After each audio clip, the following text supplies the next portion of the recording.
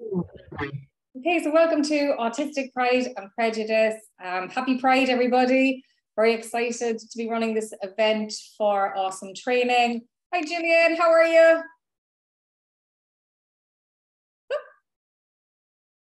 Are you frozen? Is it me or you? You, did you freeze? Was it me or you? Can you hear me?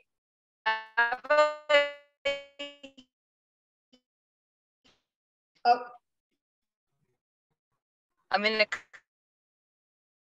car. You're breaking up a lot. I don't. It was me. I'm sorry. I'm in a car. I'm new home in just a minute. So. Oh yeah. You're early, so that's fine. Are you coming on? It's 7:30. Oh, okay. I thought it was 7. I can do it. It doesn't matter because I can take you 7. Yeah. Do you want to just go in? Oh no. I'll come in at 7. Half 7. I'll come in at half 7 then. Are Sorry. You sure? It's fine. I think it was that I changed it, but it doesn't matter. Jude, I recorded Jude, so I can do that later if you want to go now. Welcome to our organized webinar called Autistic Pride and Prejudice. I'm going to wait for Gillian to go home anyway because yeah. What do you want to do, Gillian? 7 or half 7? Totally up to you. I'll do half 7. That'll give me a chance to get home. Catch your breath. Okay. Is that okay? Ideal. Thank you. Perfect. Brilliant. I'll see you at half 7 then. Talk to you later. Bye. Brilliant. Okay, so that was Gillian. Gillian will be back to us at half 7, as everybody's heard. Gillian is the founder of NeuroPride. So really excited to talk to these fantastic people this evening. Mackie's popping in to say hello as well. Hurry. Hi, Mackie. Are you there? Are you just testing? Hi, how are you? I'm alive. It's super early. You're not until 8. It's like... Yeah, I know. No, I thought I'd just stick my head in just to check and see what's up. That's just good. to make sure you're not up to any nonsense. I know what you people are like. You do. So keep an eye on you now. You do. So, there's someone had a Q&A already, is there? No.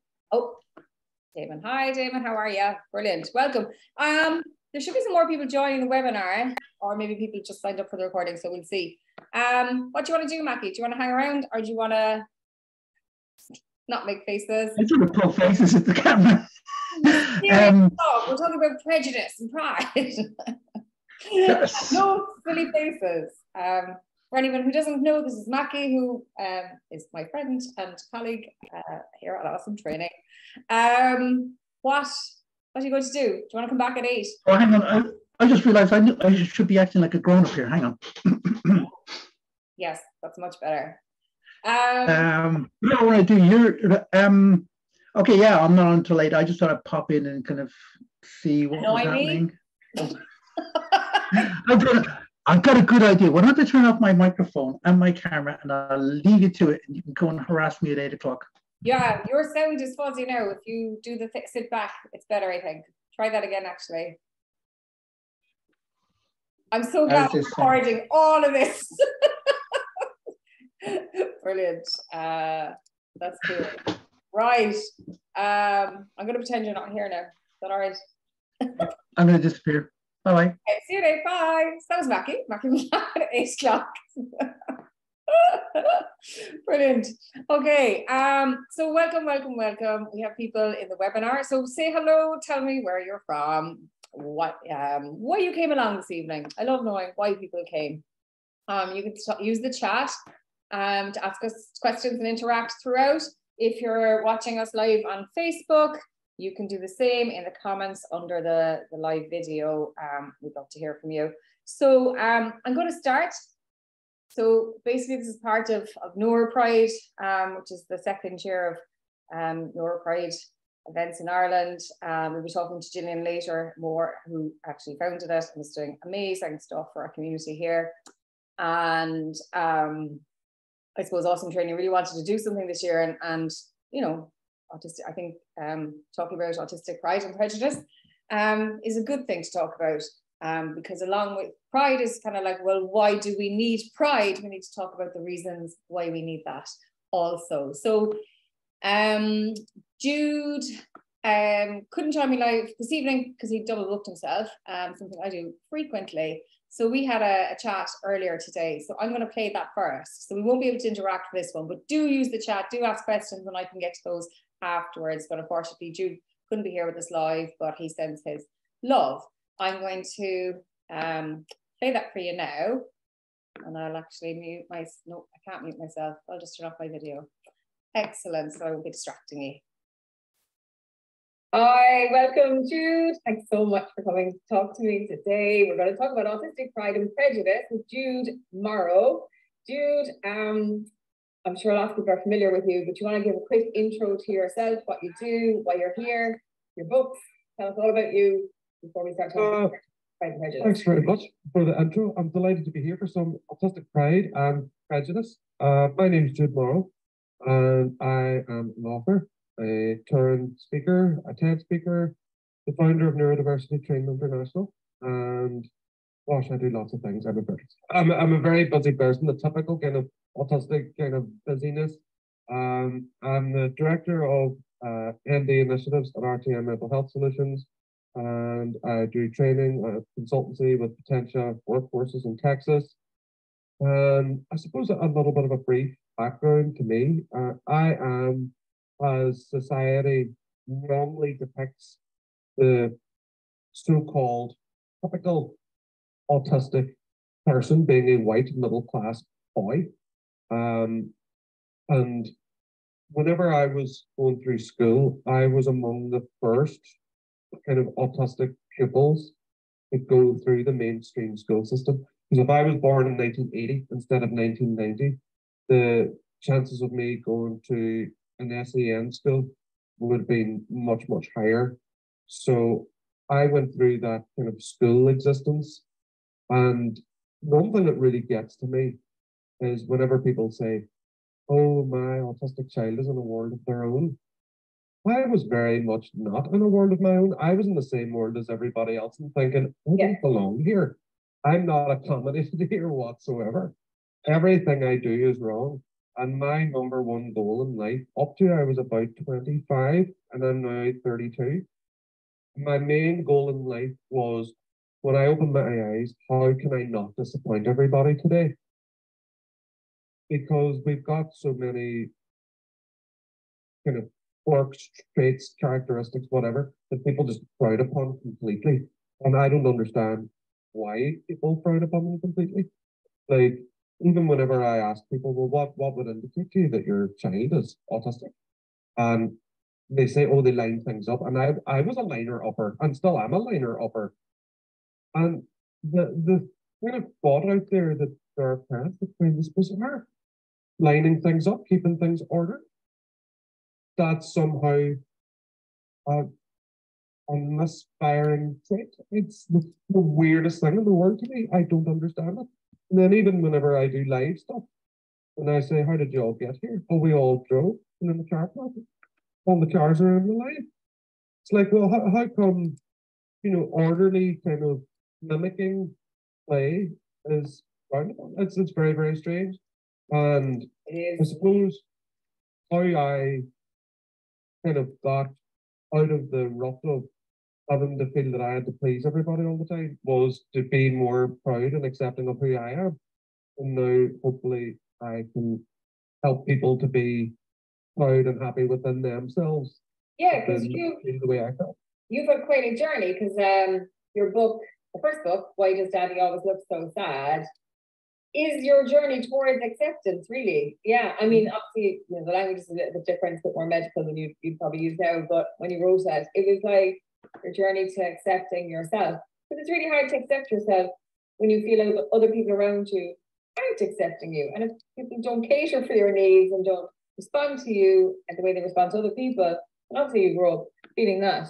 But yeah, so let's talk about the prejudice bit first. We'll finish on the pride. So we'll do prejudice and pride in this one. So growing up, what were the things that made you feel unaccepted? Well, the first thing, and I don't think this is talked about anywhere near enough, right, is the notion of autistic people, children and adults, being picky eaters, right? Picky eaters. Oh, I know. Like this whole thing about picky eaters and people self-identifying as I'm a very picky eater, right? Because up to I was maybe 9 or 10, I lived on digestive biscuits and milk. Whole milk and digestive biscuits. That's it. Breakfast, lunch, dinner, every meal I had. That was what I lived on. I get people saying to me now, oh, my autistic child lives on only 2 or 3 things, or they only eat 5 things. But let's kind of dispel the notion that autistic people are picky eaters. For example, for you, Evelyn, would you ever call a vegan a picky eater? No, see, that's the thing. It's the wrong term altogether, isn't it? Yeah. Yeah, you would never call a vegan a picky eater. That's a dietary preference or requirement. Mm. Even certain religions that have not food restrictions. I don't know the correct terminology. For example, the kosher diet. Yeah. No, you wouldn't refer, to Jewish people as picky eaters. Yeah. But yet we're kind of left with the label of we are picky eaters. And I think picky implies the picking and choosing, that there's a choice. A lot of times there is no choice. I can't eat a whole range of stuff because it makes me gag, it makes me physically sick. And I know that by looking at it, I know by looking at the texture, I know if there's bits in something, I know, you know what I mean? It's just, I know. I know myself and I know my limit. I'm sure you're the same. Yeah. And then, yeah, and then you have parents of children who are worried, naturally, obviously, you know what I mean? Because we're kind of all taught, oh, they have to eat this, they have to have 5 a day, blah, blah, blah, blah. And then, there's this stress in trying to get your child to eat more. Whereas, like, a lot of us, we just kind of start expanding naturally when we feel safe as well. I feel that, like, when we feel kind of safe in our environment, we kind of might explore new things a bit more. But even at that, there's certain things I just will never eat and can't eat, I'm sure. What do you like now? Do you eat everything now? Yeah. I don't eat everything. I don't do pulpy yogurt. It has to be smooth. I don't do cucumbers. I don't do peppers. It's a texture thing. Yeah. But what I do is I like things that are sore to eat, like chili oil, chili sauce, and really hot mustards. So it's like a sensory seeking form of food where I have very, 3 ends of the scale. Like I like vanilla ice cream with no toppings on it. Just plain vanilla ice cream. And then on the other side, I like a vanilla. But that's perfect. That's personal preference. Do you know what I mean? Like, and plain vanilla ice cream is perfectly and lovely on its own. And some plain foods are just as nice than having 25 things, all shoved together. What other things did you feel like that weren't accepted? Your play is obviously a big thing.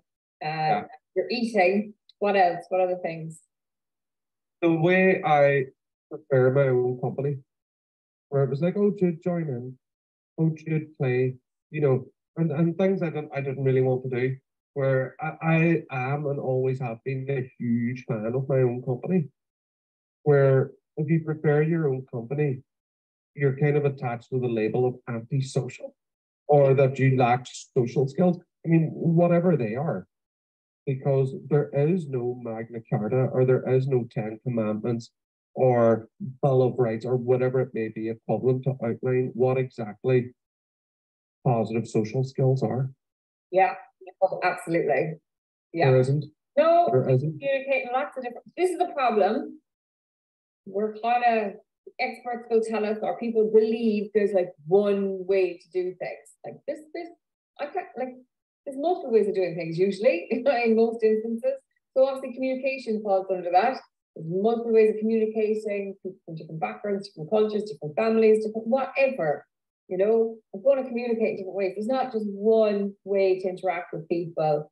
And obviously how you feel about yourself is very much involved in how you interact with other people. If people are welcoming and you feel equal to them, well, then you're going to be inclined to interact with people. If those people you're trying to force feed looking at you like you're playing wrong, doing everything wrong, how you interact with those people is obviously going to be different. You'll feel different about yourself. So like how we feel about ourselves obviously is a massive part of that as well. So if people, obviously there were attempts to try to engage you, Jude, the child who wanted to play alone. What was that like for you when people kind of, I suppose, were trying to help? Because we know this is a big problem.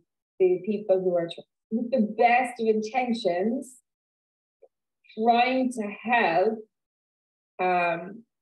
would actually kind of end up doing some harm. What was that like?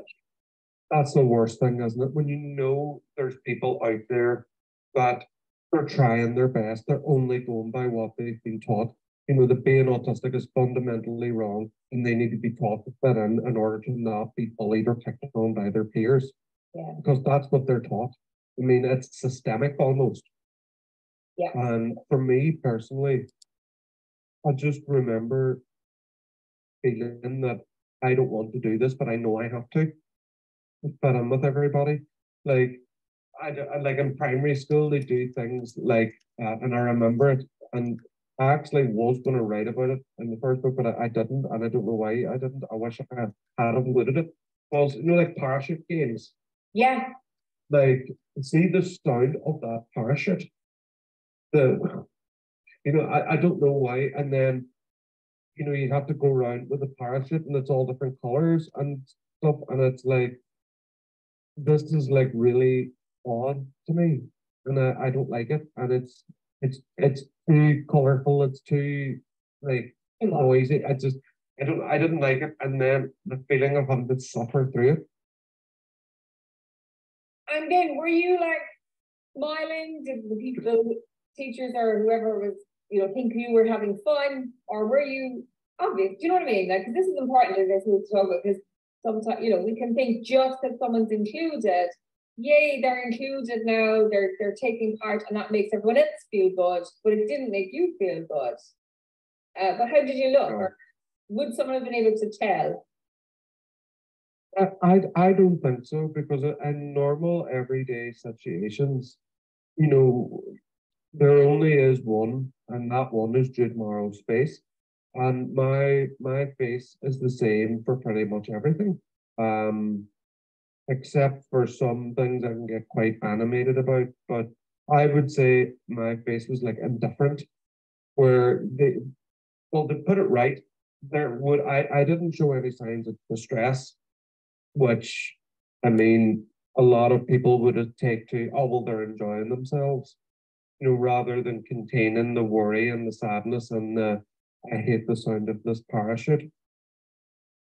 You know, that's probably where it lay, and having to suffer through it. Where yes, of course, there are things in life that people have to do. You know, you have to obey the law, you have to pay your taxes, you have to do, you know, there's things that you don't want to do but have to do. Things that cause obvious stress for whatever reason, you know, that's where I think it crosses a line for me. Yeah, I mean, yeah. I mean, yeah, I know there has to be certain things that we do to live in a society to coexist. But yes, there's a lot of stuff where we need to be way more flexible on, particularly with children. We're talking about children here as well, you know what I mean? How would you have expressed that stress, Jude? No, I wouldn't have dared to stress that whatsoever. I would never have thought to do it, because, you know, they are many, I am one. You know, it's like I'm already, because a lot of me in a way wanted to fit in back then. Yeah, of course. Where, I mean, you want to be like everybody, you want to, you know, you want to be, you know, one of the group as well to a certain extent. But I mean, even because that's just one example, is the parachute game. Now, I mean, I'm very logically minded, and this is probably why I didn't like them, other than the sensory issue, is what benefit will these parachute games have to me in life? You know, what will I miss out on by not taking part? And you know, like, as a drama teacher, I used to play parachute games with children, and it's teamwork, cooperation, it's fun, they're learning all these skills, but like, when you question it, and like, I had to do that, it's not like, is there a point to all these things? Could we do it differently? You know, I mean, in your instance, you'd have been better off if you could just sit back and watch or read a book or do whatever you wanted to do yourself. Do you know what I mean? You'd have been happier. Like your mental health, your health would have been better rather than forcing you to do this thing. Yeah. And I suppose what you said is very interesting, you know, like kind of they were the many, I was the one, like that's what goes on in children's minds as well. So it can look like, and they just feel like they don't have a choice.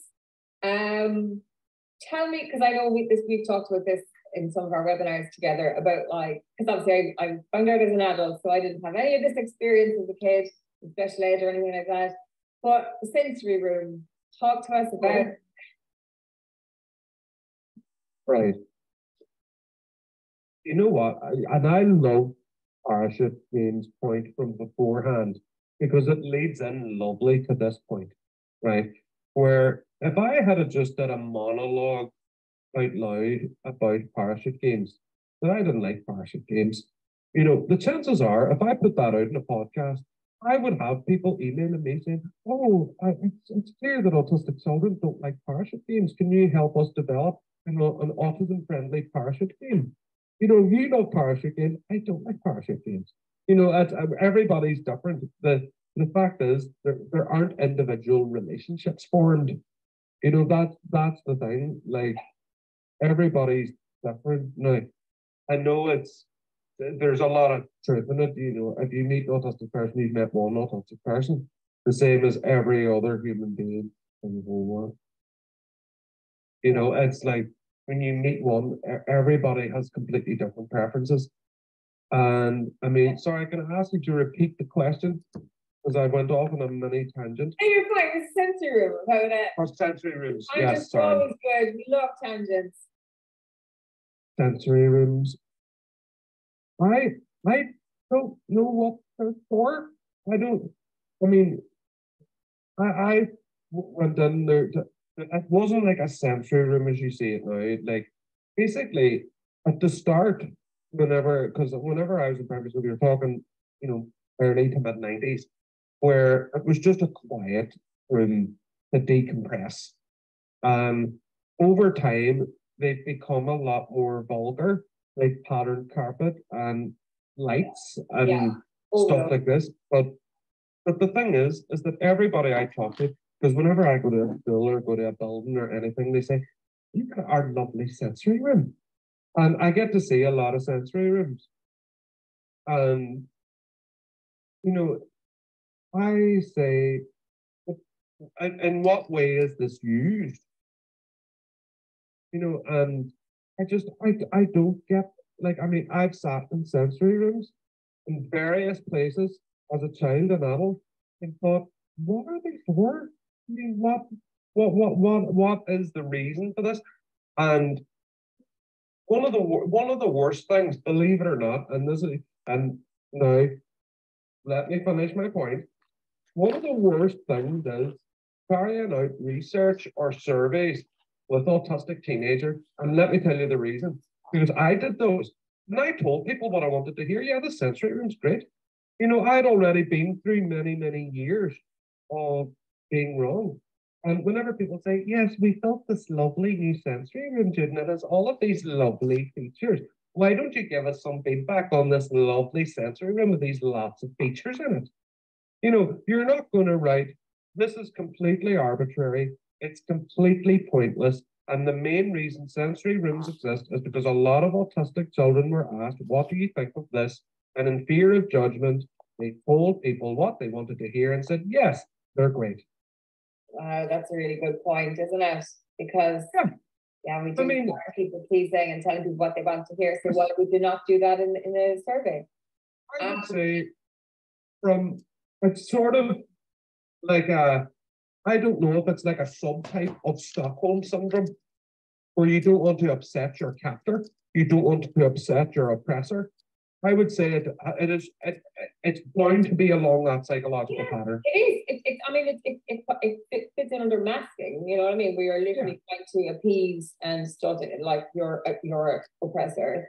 That's the thing. I think like sensory room, like some kids love them because they're fun. They're like ball pools, whatever. It depends on the room.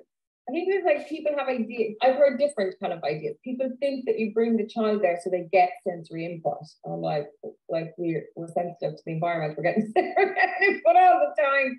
We don't need specific colors and things like that.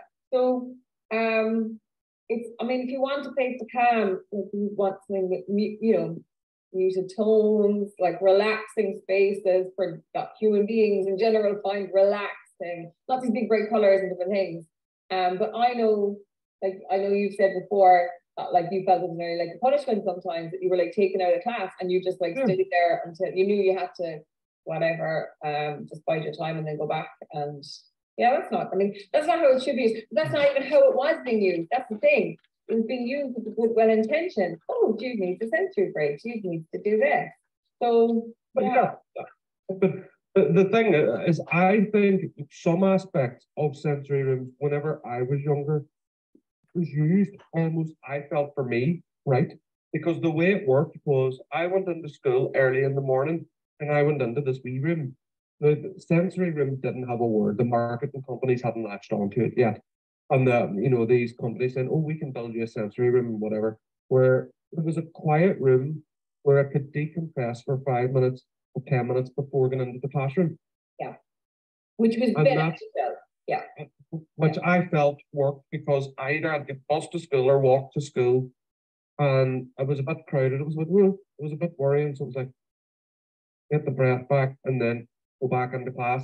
But what I have heard from various parents over the years is they send that, schools or teachers or whatever can almost send a child to a sensory room.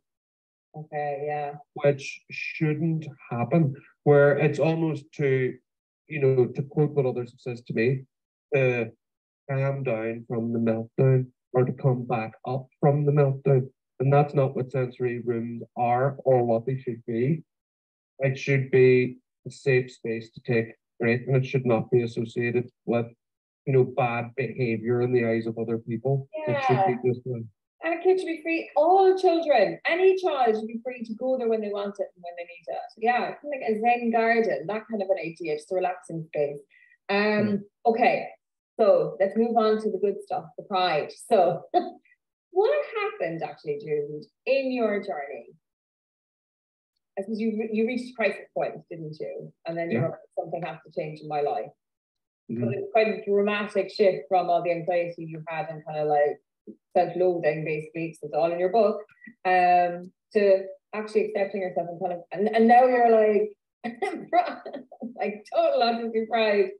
So what happened? How did you make the switch?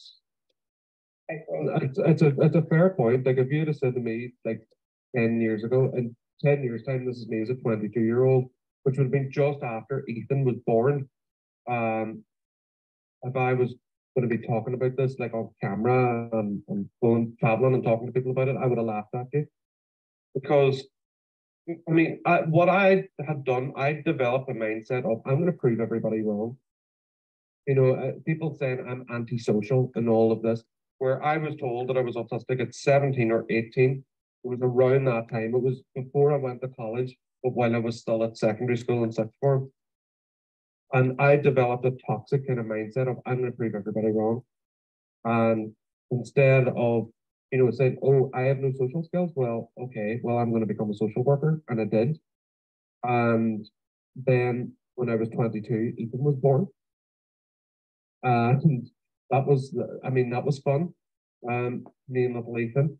And it was a tough journey around that time, because only 6 years ago, whenever I was 22, I had a classroom assistant with me everywhere, and was the guy with no social skills and had very few friends and so on. And all of a sudden now I'd be responsible for keeping a baby alive. Like, even though I had a well-paid job, I had my own house, I had my own money, I had my own car and everything else, there was still a lot of me that didn't feel good enough, and I felt I had to prove myself to everybody. And it was exhausting. And whenever Ethan was about 3, that exhaustion had such a peak that even Ethan could see it. And that's when he said to my mum, has phoned me. He always looks so sad. why does Daddy have such a sad face? You know, and it's not that I have a sad face. My face would have been the same as it is now. It's just that I'm not very animated. Like people would say, hello, to a child. I'd say, hello, Ethan. But he gets that now because he's 9. Yeah. You know, and he says now because he's 9 and he knows, he says, Daddy dances on the inside. Oh, that's such a lovely expression. That's a lovely way to. Yeah, I dance on the inside. Look, because like, you know, he says, you know, you don't laugh a lot, and I said, I know, but it's bizarre to him, you know. But it's all he knows of me. Yeah. He doesn't know he doesn't know any different. And I mean, whenever I went through like counselling and CBT, I know a lot of people are like this with CBT. Seem to be in a rare collective of people that I genuinely found it beneficial to me. Yeah, For I mean, whatever reason. different things work for different people, and obviously it depends on the therapist and all that as well. So yeah, it definitely does. Like, I mean, I wouldn't go as far as said about ABA because, as far as I'm concerned, ABA works for nobody, and it has never worked for anybody. so, It's just dog training for autistic children. And do you remember a couple of months ago, I put out like a big thing and said, you are an autistic adult over the age of 30 and gone through ABA and have benefited from it. Please let me know. Do you remember? yeah. You know how many replies I got? One, how many? None. Yeah, I'm not surprised. Yeah. None. I got none. I got no reply whatsoever. Yeah. None. I think there's Nobody. like 1 or 2 people on Twitter who talk about how ABA helped them, but if you look at what they say about themselves, how it helped them, you can see the ableism, that it's just literally their own prejudice for them, you know what I mean, for themselves. Just before we finish, Jude, what would you say to somebody who's kind of struggling to accept themselves, who really wants to, you know, they're listening to people like I'm talking about, like being proud of our identity, accepting who we are, flourishing, you know, realizing the difference between being autistic and trauma and the side effects of growing up in a world that didn't accept us and wasn't always kind to us, separating those two things and going, oh, okay, this is what autistic means. What would you say to help them embrace their identity and to start developing that pride? I would say find your tribe and find your tribe pretty quickly. Like whenever I realized, right, I'm autistic, and I even started telling people, almost like in the same vein as coming out. Then whenever I was coming out as autistic to people, people were like, oh yeah, no. Well, nobody really cared. Yeah. And I imagine that's going to be the same situation for most of you watching this and listening to this. Like, Evelyn, whenever you started telling people, oh, I'm autistic, were people like, oh, wow, this is an earth-shattering revelation? Or were people just like, yeah, no? Or yeah, it depends. Yeah, like I've been close friends are like, oh, okay, that's cool, whatever. Yeah, some people. When I used to say it, it's funny actually, dude, because when I started like training, and I remember the first time telling a group of people, I was shaking. It was such a big thing to say. I was so vulnerable. But now I was looking back, I still hadn't accepted myself. So I still saw like I thought I was telling them I was flawed. That's kind of like, so that's why it was such a big thing. And then I just got so used to saying it, it became a habit. But people used to be like, oh, because it was so unusual that a person talking about autism would be autistic.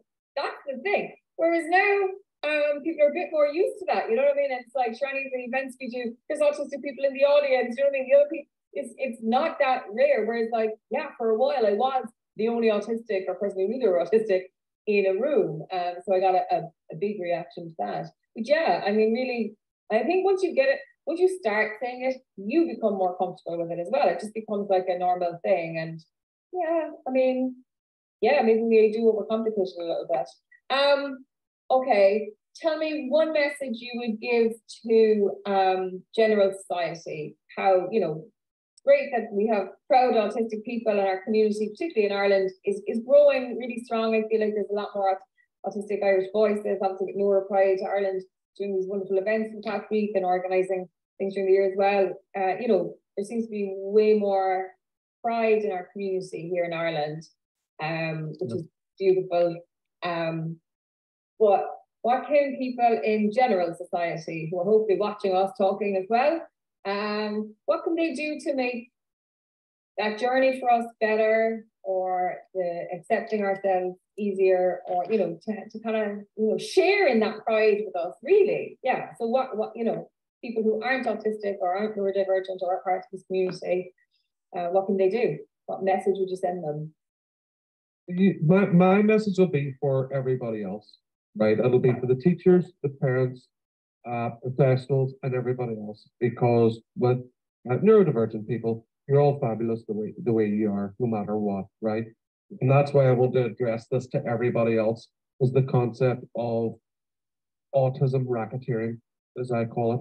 If you look at something and it stinks of, this is trying to change my child or change my pupil or change my client, avoid it, right? Social skills training doesn't work. Communication skills training doesn't work. ABA doesn't work, because 50 years ago, there were observational signs that cigarettes eased anxiety, because whenever people got their smoke, they calmed down. And these trainings and seminars and whatever about social skills and communication skills, this is the modern day equivalent of that. And even for us, for Evelyn and me, the fact that there's training out there fundamentally cope with the way we are as people. Do you not think that's the most disgusting thing in the whole world? Like, my child is so broken, I need training to cope with them. How bad is that? Sometimes I kind of think about like, I'm here as an autistic person explaining to people that they have to accept people like me. You know what I mean? When you actually kind of think about it, sometimes it's like, this is just messed up. I mean, it's wonderful that people are interested in learning, but also if you look at the other way, like, how did we get this to here? How did we get to this point as a society? Yeah, it's time for change. Well, thank you so much, dude. That is, I think the autism racketeering is a really good phrase, and people to remember that. Yeah, brilliant. So fantastic point. Thanks so much for joining me today. Happy Pride, and we'll talk to you again soon. Bye, dude. Bye.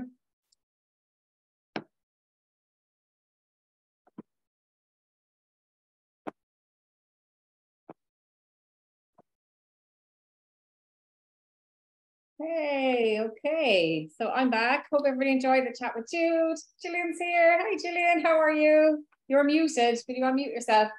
Yeah. Hello. Hi, everybody. Sorry about that earlier on. I was in a car. I was not running around all day. Yeah. Time to catch your breath. Nah. Right. I did have a moment of, why in the name of God did I say I'd do something today? But I did say too. You've been organizing cereal. Oh, sure, no, it'll be grand. Yeah, I was like, I did say, I'll ask some other people, Gillian, because you're doing so much for the last, few weeks, if more than that. Look, Evelyn, when you have a situation where you're in the middle of one Zoom meetup for NeuroPride, texting one of the other organisers going, kids would love this. Let's do a kids edition next weekend. Yeah, so. Tell us about that. So tell us about, for people who don't know, this is Gillian from NeuroPride Ireland. So you're one of the founding members of NeuroPride. Obviously, we're talking about Pride and Prejudice today. So let's start with Pride, because that's something you did it backwards. We talked about Prejudice first. So tell us, why you set up NeuroPride, I suppose, because that's a pretty big question, isn't it? It's going to answer a lot. Well, we were sitting around with nothing to do. So no. Yeah. What happened was, I don't know if people are aware that Autistic Pride is on the 18th of June. But a lot of our community are also members of the queer community, and and also activists and involved in all of this. And it was just, I remember one year, the Autistic Pride picnic happened the day after Dublin Pride. And people were like, oh, Jesus, we just can't keep doing this. There's too much going on. So we were like, well, why don't we just move it? Why don't we move it to August? Because AU for gold. August. There's a lot of reasons that were good for us. So we looked into it, and we found that the original people who came up with the Autistic Pride Day, it was one of their birthdays. It was the youngest member's birthday. Oh. So that's why they went with it. So there wasn't a stone wall, or there wasn't a commemorative around Fairview Park or anything like that. There wasn't a commemorative thing that was going on. It just happened to be somebody's birthday. Yeah. So we were like, oh, feck it then, we'll just move it. So we were originally going to move it to be Autistic Pride. And then we were talking, we're like, well, none of us is just autistic.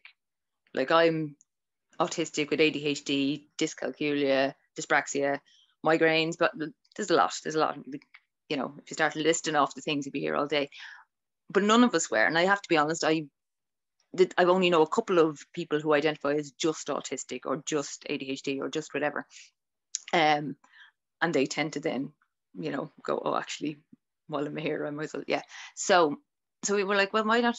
Because we didn't do that to our community. We didn't silo off our community, because we're not trying to monetize our community. We're not trying to be like, I'm an autism expert and here's pay me thousands of euros. Do you know what I mean? So we were like, why are we silent? Why are we accepting this siloing off of our community when we don't do it ourselves? So we decided to do NeuroPride and came up with the idea. And we looked into it, and there wasn't really anything else like it in the world, to be honest with you. There is Fergus Murray, who's an amazing person and has been amazed in Scotland. He had done Weird Pride just previously. I mean, it had only been it had been a relatively small thing, but he had started it. But other than that, we couldn't really find anybody else who'd done a festival. Yeah. So we decided, heck, we'll do a festival, and then, you know, we'll do a day, and then it turned into, we'll do a couple of days. Then it turned into a week-long festival with, like, I can't remember because it's calculated. I think we had 38 events. I'm not 100%. Do not quote me on that. But yeah, so, and we had 6 weeks to do it. And yeah, I wouldn't advise it. If anybody's thinking, oh, Jesus, no, don't do it. Don't do it. And yeah. So this year you cut away back and are doing less. Yeah, so we did 5 days, and then we put on an extra festival for the weekend after. So yeah. Again, don't do what we do. No, this is how not to do it. But it's fantastic what you're doing. It really is. And what was I going to say? So what are you doing for the kids next week? Next weekend we're only going to have a few events. Like, it's not going to be a big to do. So on the Saturday at 10 o'clock, I think it is, there is an Eventbrite link on our Facebook page. I'm really bad at this, telling people where to find information thing. And you have your website as well, NeuroPride Ireland. On our website. It's on the website as well if you look up under the events tab. But what it is that at 10 o'clock, we're going to be doing a story time. We're going to read books or stories from neurodivergent authors and aimed at neurodivergent children. Well, one of them is a story I wrote, so you'll just have to give that, like, yeah, no, be gentle with that one because it's not very good. But and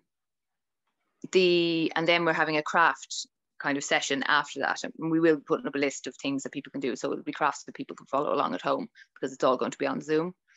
And then we have our Dublin picnic, so at the picnic there'll be colouring pages and different bits and bobs for kids, probably bubbles because we all love bubbles, things like that. And then on the Sunday we're going to have a sensory story time, and again we'll give people a list of, here, if you want to follow along you can do this. And God, bloody ADHD is gone again. So yeah, no, and then we're going to have a Disney kind of music quiz kind of a thing. Oh, so yeah, you can you can follow along, like, sort of name that music Disney thing. And then and this is the thing that triggered this whole children's festival, is that we were at the adult show and tell, and everybody was showing their plushies and different bits and bobs from around their house and everything. And I text Kieran, I was like, kids would love this. Kids would love to come and show you their things. So yeah, so while we were hosting the Zoom, we were busy planning another thing. And Kieran was like, oh, I've got the Eventbrite done up and blah, blah, blah. So yeah. But yeah, so it's a kids show and tell. So kids can bring, now obviously we will have to limit it a little bit, be like, okay, could have cut you off there. It's going on for 3 days. So kids, here's mine. So the limit for Zoom turns out to be, yeah. So yeah, and it's just a little event for kids to come along and do it. Now, parents would have to be, or a guardian or an adult. Children have to have an adult, adults have to have a children. So it's, it's kind of like that. But yeah, hopefully. And I know we are very aware that Zoom doesn't work for a lot of neurodivergent kids, but it's just a space. We don't they don't need to interact in any way, shape, or form. They don't even have to camera on or anything like that. It's just a space for them to kind of. Yeah, that's cool and very much needed. And I love it. I love that kids are being introduced to neuro pride now, you know, because I'll get them while they're young. Yeah, I hear yeah, what you're yeah, saying. totally. Like neuro shame, you know. So you know, talking about that, what, you know, why is there the need for maybe people who are kind of logging onto this today and don't know anything about the autistic community?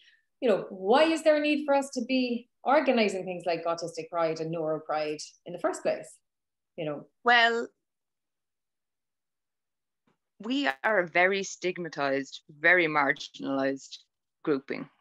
The language used about us is very dehumanizing. It's like, for example, and it's a lot of microaggressions. Like, it's not, you don't even realize the way that you talk about us a lot of the time. I remember doing a course in autism studies in a well-known university that I won't name. And the lecturer constantly, and this is not the only time this has happened to me in training, because I'm an early childhood educator, so I've had to sit through a lot of pretty ableist training, and constantly referred to autistic people as they. They do that, they do this, they do everything.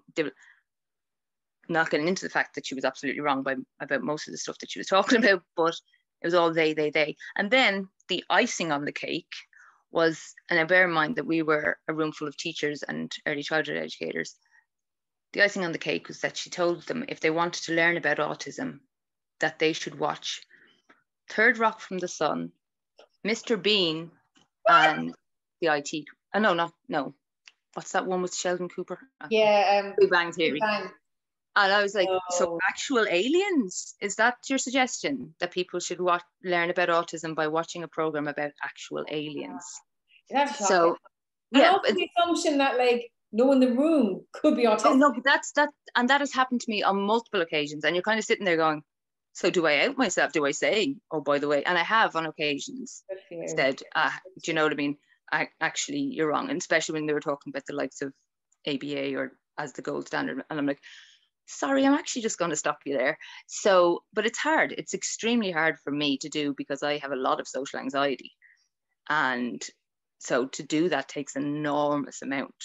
Yeah. Of, you know, I should see me. I shake. I'm absolutely shake like that. Particularly in that situation, because you're not the one in power. Like, it's fine for us talking here, you know what I mean? We're all in equal power, but like in that situation, and I think that's the thing. I think that a lot of autistic and other neurodivergent people, particularly autistic people, we have very little social power. In a group setting, we have very little social power. We get talked over a lot in group settings. We get ignored. You'd be halfway through talking and you realize everybody else has started listening to somebody else. We don't have that social power. It comes back to that research in thin-sized judgments around, geez, your man's name gone out of my head, but there was research done that showed that a neurotypical people will make a judgment about an autistic person within 6 seconds of meeting them. And more often than not, that's a very negative judgment. So, and we all, as autistic people, we all know what that feels like. We all know the look. We all know I can't even put it in words, that sense that this other person has dismissed you or has decided that you have no social cachet, you have no social power, and has just decided not to listen to you anymore. And it's all those little things. I am very aware of my privilege as an autistic person, of being a white, cis-het appearing person. I'm not, but I appear to be femme presenting. Do you know what I mean? So I'm aware of my privilege, and I am aware of my ability to mask. But that was hard to come by. I started masking at a very, very young age, and it did me, you know, as Jude was talking about social skills training and everything, I self-ABA'd. I taught myself that all the things. I was an extraordinarily quiet child, like the no hassle, because you wouldn't even know she was there type of child. And I watched and I observed and I saw all the ways that I wasn't the same. And I taught myself to be the same. And it destroyed me. It absolutely destroyed me. So that's why we need it, because I don't want young autistic people thinking that that's what they have to do to be accepted. I don't want it. And I think that's what people don't understand, is that, like, what I do, this isn't about me, but Neuropride, we do a lot of background work on advocacy. We do a lot of background, like supporting parents and supporting other educators and stuff like that. And we are planning to branch out more, because this is my little baby. But I don't think you understand why we're doing it. Like, it's traumatizing. It's extremely triggering to go into spaces and hear people talk about us the way, when you're talking about your child. Yes, that's how you would have talked about us. Like, do you know what I mean? I'm not talking about, like, I think people don't understand that it takes an emotional toll to do this work. It takes a lot of emotional energy from people who already are traumatized. So, and they're willing to do it. And I don't mean any offense by this. I will help any parent. I will help any educator who wants help. But I'm not doing it for you. I'm not doing it for you. I'm doing it for your child. I'm doing it so no child has to grow up feeling the way we did. So yeah, so that's an enormous part of it. But the pride part of it, the neuro pride, that's for us. That's for the adults who were late identified. That's for the adults who did have to grow up feeling really, really odd and really weird and really the odd ones out. I'm not saying early diagnosed people didn't feel like that as well, but at least they knew what it was. Do you know what I mean? Or they had some idea what was going on. So that the pride part of it was for us was, everybody keeps on telling us that we should be ashamed. Everybody keeps on telling us that this is stigmatized, and this is, like you said, telling somebody the first time that you're autistic, it does. Even if you're as happy as a clam being autistic, it's still that bit inside you. And the when do I tell them? It's a big deal. Like, and so for us, it was that kind of feeling of, we need a space where we can be proud of who we are and what we are. Like the rest of society. Like, I wanted to just mention Anne Memott, if that's okay. Anne Memott is, she's a woman from England, and one of the things she does on Twitter, if you go and follow her on Twitter, she's amazing. She's absolutely amazing, in fairness. She takes all the research. She reads all the research, so we don't have to, basically. But she reads a lot of the research and kind of breaks it down and looks at it and says what it says. And there's just one here. Like, she has a blog and she goes by year. And like, this is a piece of research that came out in June of this year. And the way that it talks about autistic people, no, not autistic people, ASD cases is how we were referred to. We weren't even people. And people were parents of ASD cases. Like, listen to that language. In 2022, when we have been working on this neurodiversity paradigm, we've been like tireless neurodivergent people around the globe have been working and pouring their heart into going, hang on, we're here, we have a thriving community, please listen to us. And this is research that got funding, and it's like, yep, there you go. And that's the thing, we still face that prejudice all the time, and it can wear you down. So we needed a space where we can celebrate, because there's so many amazing things about the neurodivergent community. It's one of the most supportive communities that I've been a part of. Do you know what I mean? So yeah, I'm 100% aware that I've kind of wandered away from the point completely. No, you haven't. I think you've said a lot of important things there, and that's the thing, because I see this not just with our community. I see it with like gay pride. People going, but you don't see straight people having parades, and I'm like, yeah, straight people weren't burnt at stakes and sent to institutions, and it's like people don't know the history of it. They just don't know. They just see. And I think the people don't know. I think the people aren't aware of that. They're like, of privilege. It would be horrible, but like, Google the Disability Day of Mourning if you want to know why we have Neuropride. I'm not going to get into it now because it's quite distressing. Look at the statistics around restraint and seclusion. Now you'll find it hard to find statistics on that in Ireland because we don't measure it, but it does happen here. look at those things. These are things that are still happening now. This isn't the dim and distant past. These are things that are happening to children in our country right now. So, and I really want to make the point that this isn't being proud necessarily of being neurodivergent or being autistic, because that's an inherent, integral part of me. It informs every sense. It informs my sense of the world. It informs my sense of myself. It'd be like being proud of, as I said before, being proud of having brown eyes. Do you know what I mean? I was born with brown eyes. I was born autistic and ADHD and all the rest of it. It's pride in being a member of a community that is standing up and going, we're here. We're here. We are worthy. And having that pride in my own self-worth. Because I think it was Dr. Nick Walker, I think she said that kind of, that sense of self realization or self-pride is the ultimate form of rebellion. And it is. It's the ultimate form of rebellion against a society that keeps on telling you that you should be ashamed of who you are. So it's that sense of pride. Does that make sense? Yeah, totally. I was reading something today about creativity, and it was just about honoring yourself. And obviously we're doing this evening, and I was kind of going, that's what it is to me. You know, it's that kind of, you're just honoring who you are. You know, we're entitled to take up the space in this world, basically, that people are telling us we aren't. Yeah, I think that's how I kind of interpret it. Because, and I mean, I started using the word prejudice because I wish that word was there, you know, 8 years ago when I started reading things. It wasn't really. People talk about ableism, which obviously is the same thing, but it doesn't compute, I think, in people's minds. I didn't know what ableism. It took me a few years to actually, I was like, what is ableism? Because I just saw people calling things ableism, but not actually kind of seeing, and also not seeing the ableism and stuff because of my own, do you know what I mean? Yeah.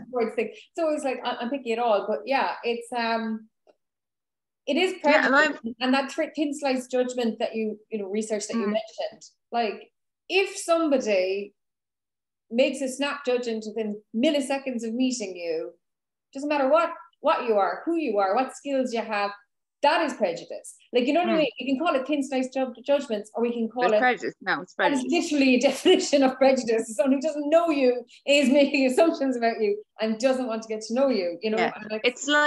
It's like if I can tell a little anecdote. I went to a gig with a couple of people that I like. One of them was a friend, and then it was two of her friends. So I didn't really know them that well. I knew them, but I didn't know them that well. We went up to a gig, and I don't know how they started talking about Bob Dylan, and they started talking about him, and they were saying, you know, that he wasn't a particularly nice person, in like from reading his biography and stuff like that, and some of the stuff that they read, they were like, Jesus, he was a bit blah blah. And they started going on, oh yeah, but he was probably autistic. Like, they'd listed all this misogynistic, not nice behavior, and then they're straight away were like, he's probably autistic. I don't know if Bob Dylan has ever said that he wasn't, or I think that's not the point. The point is that they listed these very negative characteristics or traits, and went, oh, that's because he must be autistic. And I was just standing there going, what the fuck do I say now?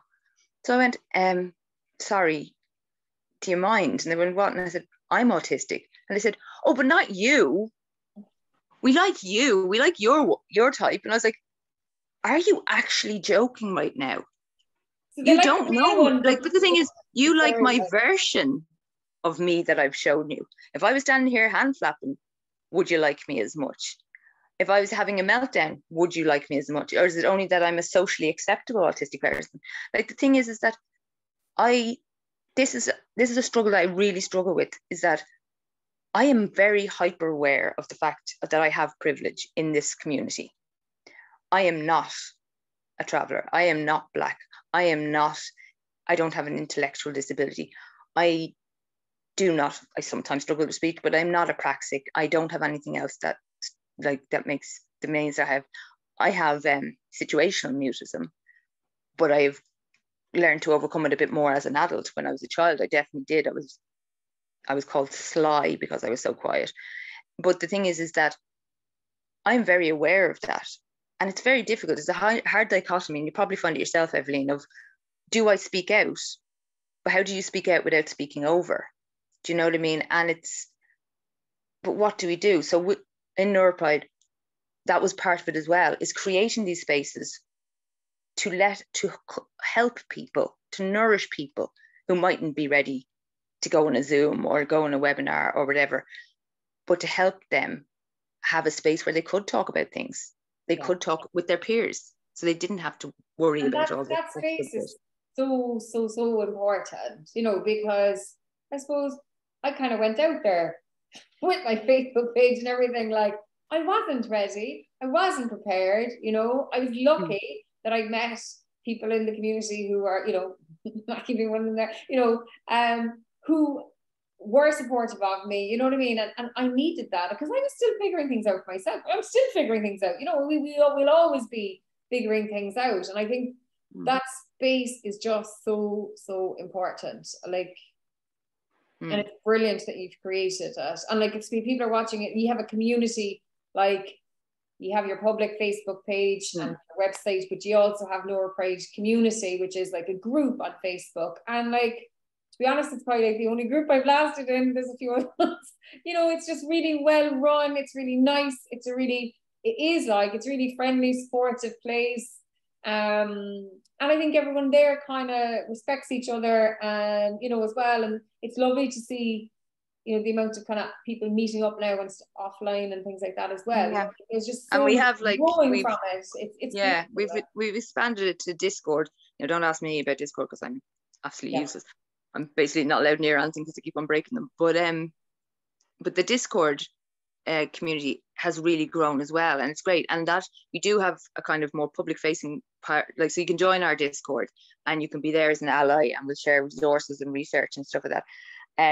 But there's also the community side, and it's linked, like, and it's broken down into, you know, interests and headings and more general chat and everything. And that's really vibrant. We only started that, I'd say, about 2 months ago, and it's a really vibrant thing because, you know, for the young folks, I'm too old for Discord. Yeah, I'm too old too. I have a deal.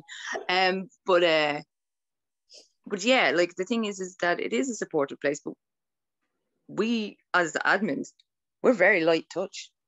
We don't go in and go, oh, actually, you can't do that. No, sorry, you can't say that and everything, because we haven't had to. But don't get me wrong. If somebody was problematic, if somebody said something really offensive or anything like that, we would address Derek it. Derek is asking a good question, actually, because it's Neuro Pride. So can people who are not autistic join this Facebook group? So if they identify as neurodivergent, if you go onto our website, we have a little thing about, am I neurodivergent enough for Neuro Pride? We take a very, like, I know that, and it's about that monetization as well, that commercialization, that I've only noticed that over the last couple of years, there's become this, that neurodiversity has become a synonym for autism. That's not what it's about. That's not, neurodiversity does not mean autistic, and possibly ADHD. That's not what it's about. And it's not about, we're not doing this to make ourselves more employable either. It'd be nice to have a job, but don't worry about it. The thing is that neurodiversity for us means any neurotype that falls outside the neuromajority. So we would, like your big ones, your autistic, ADHD, but we're all OCD, BPD. Why do I struggle with that one so much? Tourette's, Down syndrome. Not everybody who has Down syndrome identifies as neurodivergent, but they may do. Intellectual disabilities, anxiety, migraine. Like, when I say we take a broad, use a broad brush, we use a broad brush, because we're not here to police. Who doesn't fit in, to be honest. To be perfectly honest, pretty much everybody in the world could fit in at some point, but not everybody. Like the disabled community, not everybody who could be part of that community identifies as part. You can't police people like that. But yeah, and that's another thing, that part of the whole NeuroPride thing is also building on that idea from the disabled community and their disability power and disability pride. So we're linked in with all those kind of communities and movements and stuff like that. So a lot of what we do as well in the background is advocacy work. Like, we've put in submissions to the Oireachtas. I've spoken to the Oireachtas Committee on the UN CRPD, and it is like a lot of work on that, but needed to be done. So I was speaking on behalf of a group. I wasn't just on my own, just so you know. Yeah, I know, but like, you did it for our communities. Thank you. As we're here. So But like, so there is a lot of graciously. but like even like last year, as part of our festival, we did educational videos, and very like it was amazing. A load of members of our community came forward, people who, you know, the people affected came forward and did videos on their neurodivergence or some aspect of neurodivergence that within the community we have very good understanding and awareness of, but this information isn't being passed to parents and educators.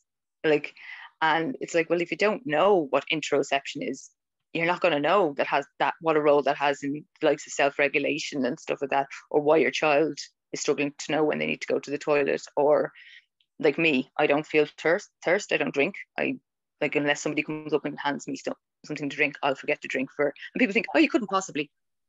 I think I feel thirst maybe 3 times a year. That's how infrequently I feel thirst.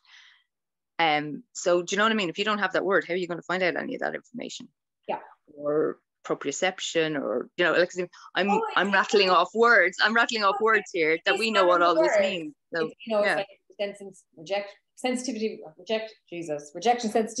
You know what I mean? It's rejection like sensitivity dysmorphia. Yeah. Yeah, it just gives you you the language to explain things to other people as well. I mean, that's what I find a lot of time. Like, that's how I explain that thing, or that's how I understand it. Like, because it is like learning a whole load, like new. Yeah, and especially for people who are late identifying or late coming to an awareness of, oh, this is why I've struggled with this. This is why this has been difficult for me. Yeah, I think it very much ties into self-acceptance, because so much. We internalize everything. We constantly think if we're struggling with something, it's like, well, it's a me fault. And we've been given that message. I think especially people with ADHD have been given that message from a very early age. So it's formed your core belief about yourself. Yeah. You are wrong. Like, I'm, you know, in any social interaction, I'm always going to assume that it was me that messed it up. I've got better now. I'm going, no, hang on, you didn't. But my initial reaction was like, oh yeah, I don't know how you did it, but in some way it was you that did that. So yeah, I think finding out about something like rejection sensitivity dysphoria, or I do not like the term pathological demand avoidance, but I am very demand avoidant. I'm finding out, oh, that's why I get, like, the second somebody says something to me, do you know what you should do? I'm like, right, well, I'll never do that. It doesn't matter if I wanted to do it or not, I won't. But it's quite frustrating, because I'm demand avoidant to myself as well. Like, if I tell myself to do something, so, but if you know, you can kind of overcome some of your things as well, because you're like, are you just being demand avoidant now? Yes, you know. I now give myself time. There was a project came up recently, and I was like, am I not doing this because I'm afraid to do it? You know, is it like or do I really not have the time? And I gave myself like a week to figure that out. And I was like, no, I actually just don't have the time. That's it. And I give myself processing time now, whereas before I would have felt pressured to people please and answer straight away. I've done it. Yeah, I'll do it and overstretch like that. Well, we actually have a rule in Neuropride, in the organisers, the 4 of us, that, because 3 of us are autistic with ADHD, so we'll agree to everything. Oh yes, let's do all the things, shiny, shiny, shiny. So we have a rule that we'll agree to things, but you have 48 hours to back out of it. No questions asked. You can just say, and unfortunately, most of the time we don't use it, because we're just like, oh no, let's all do things. But it's there, and we just have that as an ingrained, and no questions asked. Nobody's going to be like, but you said you do it, how dare you, blah, blah, blah. It's just like, oh yeah, you've obviously realized you don't have the spoons for this, fire away. Because we do kind of live off our emotions and our excitement, and like, oh, that sounds amazing, it will be amazing, it has to happen, and then we just go do dopamine. Yeah. It's a hell of a drug. And you're like, why did I put myself through all that? But then you had this really good thing at the end of it, you know what I mean, or whatever. The process is good too sometimes. What was Shar said there? Was it Shar had a comment about so true, knowledge is everything. Half knowing something is so dangerous, and that is such a big problem. Half knowing that the information that I get back, say, like at training sessions, like that they've heard from other people, I'm like, oh, like that's not even that. Like, even, do you know what did I? Oh no, Evelyn, can I step in here? Defined as something recently, and I was going, it wasn't proprioception. It was literally like another thing that they just described. I can't remember what it was now. Evelyn, can I tell you what I heard? This is a doozy. This is a doozy. So again, back to that course that I was doing, that was in a college that prides itself on its autism course. And it was an initial lecture, and they were talking about the history and blah, blah. And they just presented Connor, no critique of, it was only 8 white children. No critique of any of it. It was just like, here's Connor and here's Asperger and whatever.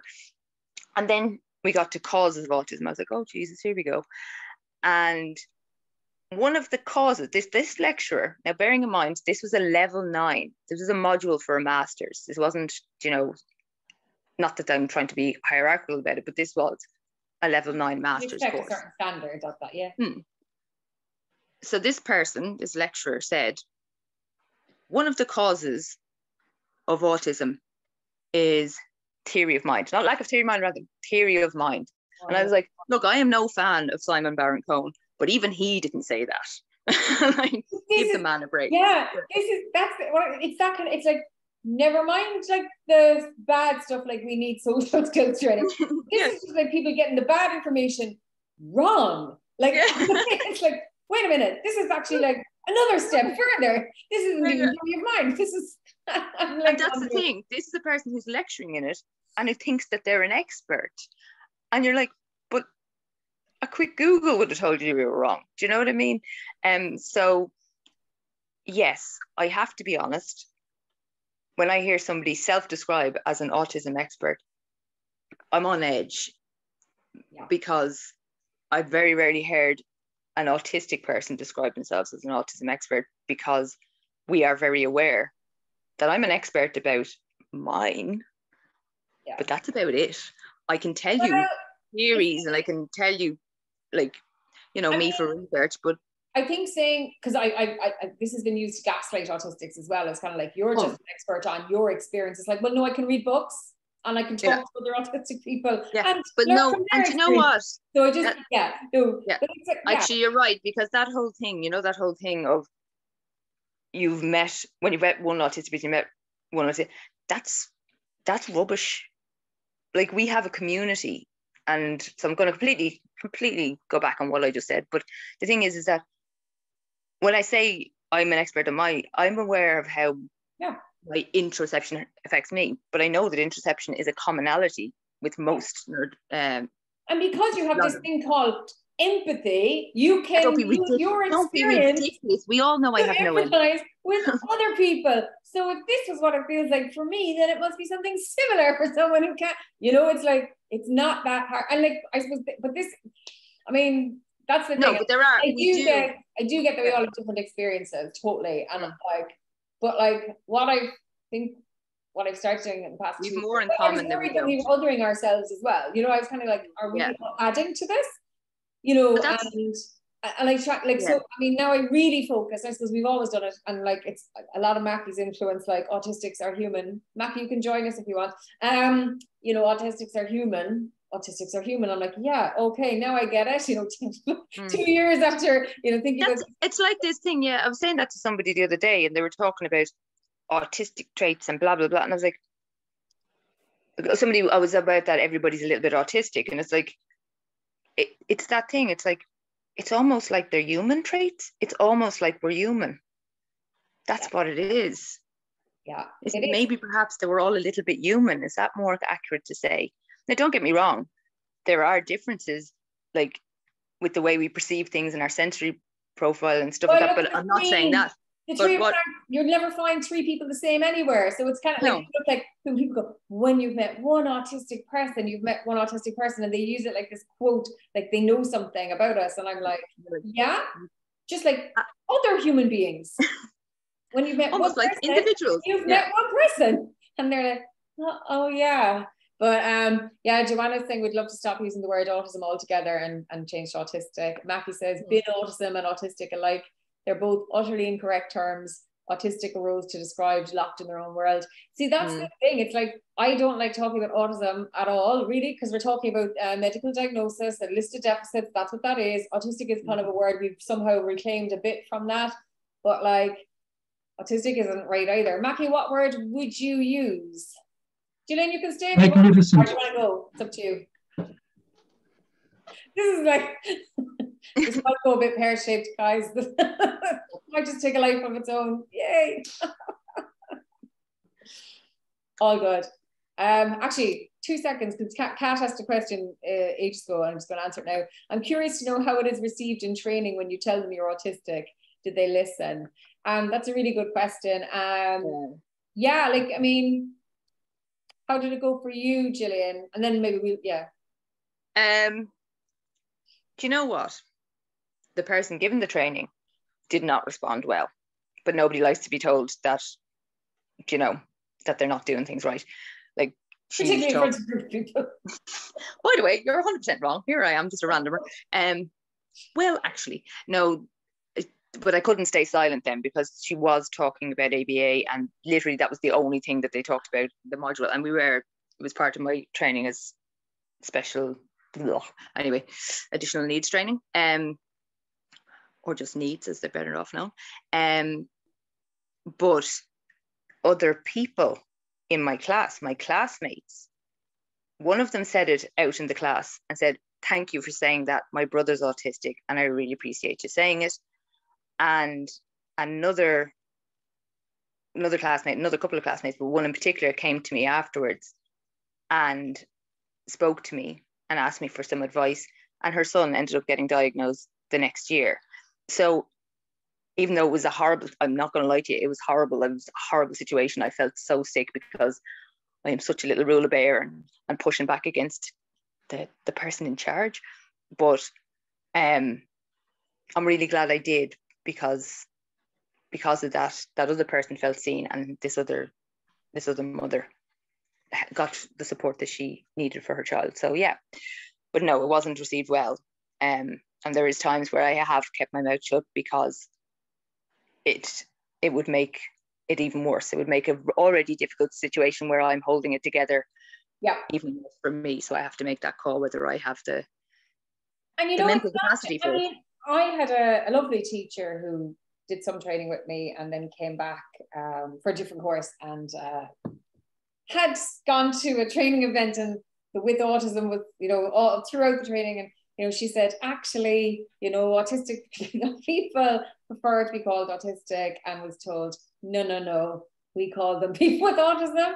And actually, it's not even us, it's actually like allies, people kind of saying, so, and I get it, nobody kind of likes being corrected in front of a group or whatever, but it's like, well, if you're giving out the information, then you got to be ready to receive some too, I think. Mackie, if we didn't use... I think, though, what? Go on. Just from what Gillian was saying there, one thing and it's a lesson which it took me a very, very long time to learn, and an awful lot of pain to get there. But when you're saying something like that, and you've got to, well, you don't usually have the emotional wherewithal to actually plan it, but you got to remember who the audience is. And in that situation, the lecturer wasn't the audience. The lecturer was your prop. Everyone else in the room was the audience. And you speaking out as a voice of dissent was exactly what was needed. Obviously, and you've given examples of how it was positive. But the fact that they respond negatively is part of your message. Because they're almost validating what you're saying. Essentially, you're going to say, look, you can't crap on people. And the response is, what? You people? I'm going to crap on you. And everyone went, oh, yeah, I see exactly what's going on. But that's one of the reasons I spoke out. And I did on that course that I was talking about as well. Because obviously this pretty forced socialization that I have to do about talking about other people's papers and stuff like that. I use that to give them information about conferences that were coming up, to drop research links and do that. So that was my little act of rebellion. But in that case, I knew that my audience wasn't, because here were people who were working in early childhood, who were going to or trained to be SNAs. And I'm like, no, you can't go out into the world and start working with autistic children thinking that this is right. So on that occasion, I was able to push past my very big social phobia about talking about in public, and which is ironic, I know, because we're on Zoom.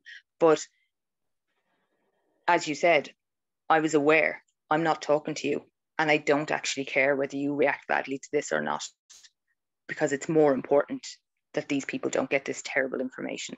So yeah, I'd agree with you that I knew at that occasion that that wasn't my audience. Yeah.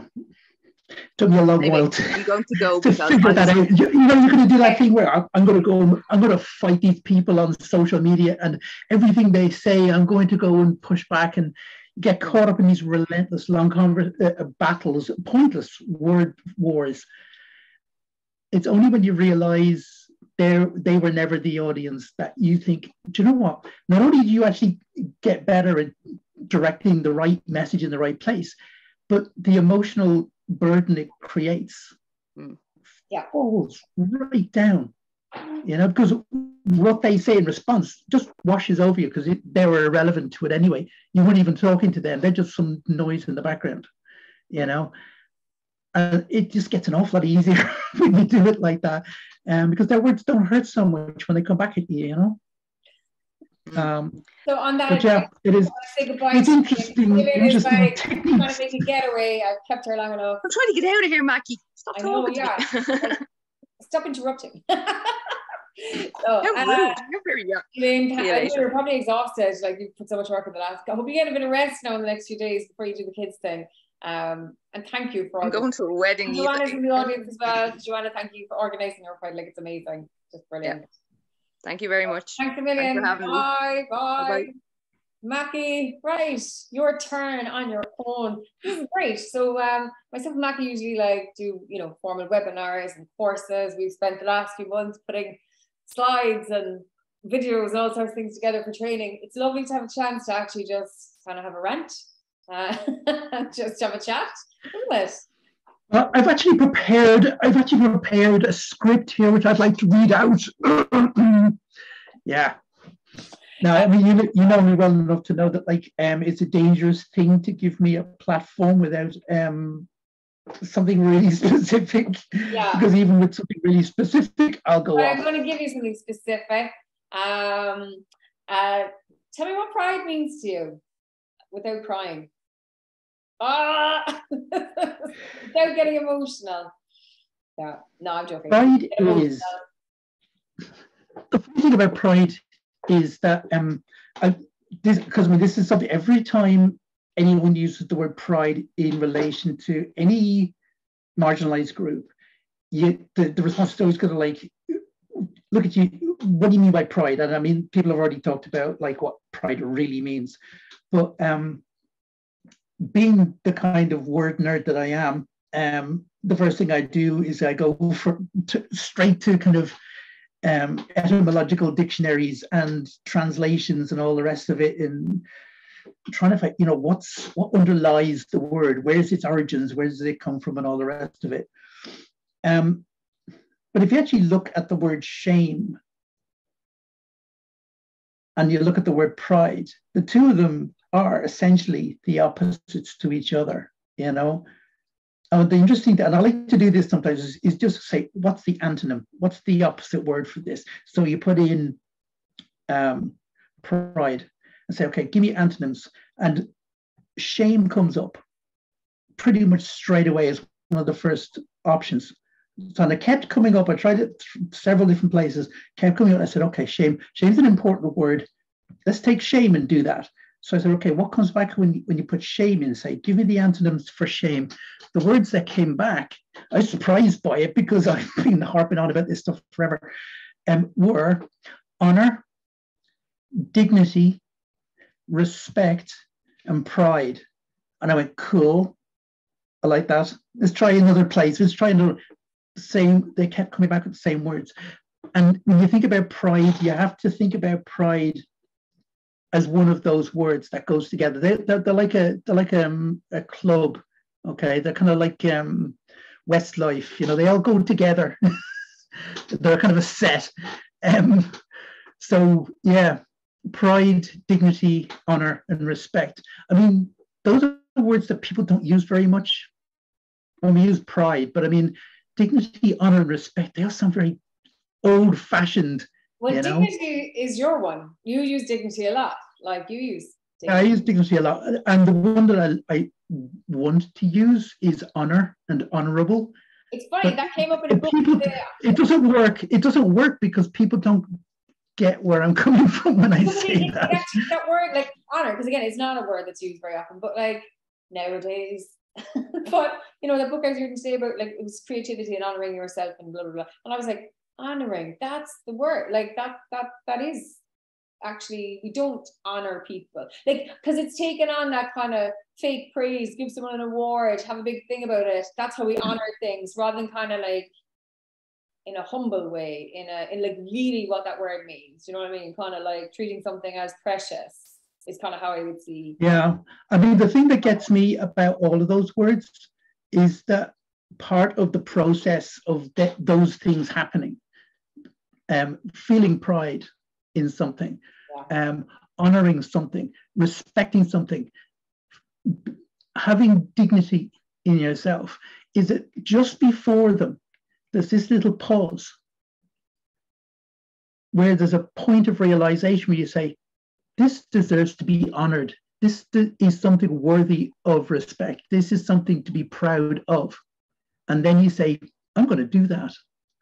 And it's that little switch. That's what matters about them. The fact that you actually, you know, I'm going to step out of like the high-speed flow of life.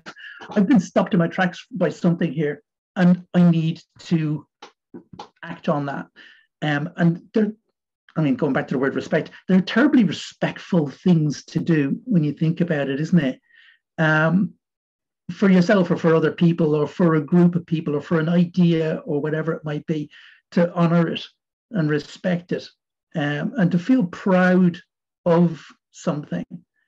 You know, there's, as words, they kind of overlap.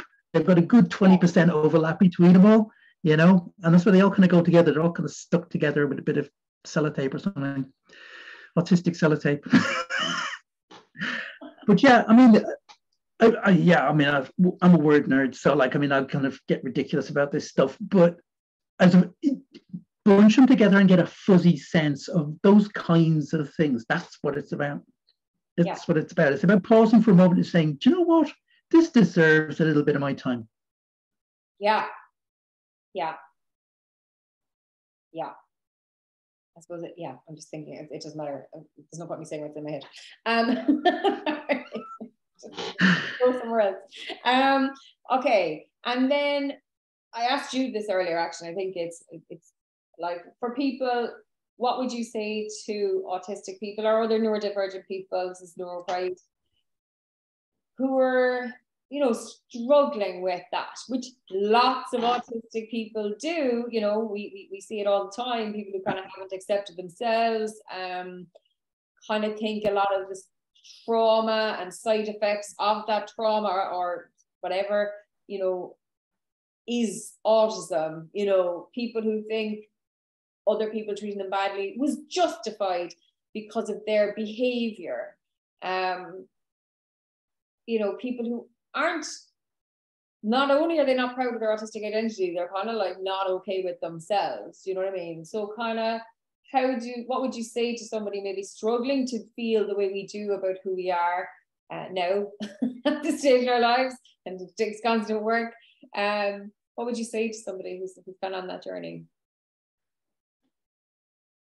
It's honestly, I think it's actually, I mean, there's ways to come up with kind of nice answers to that, but honestly, it is one of those points where you need to think quite seriously about that person and where they are.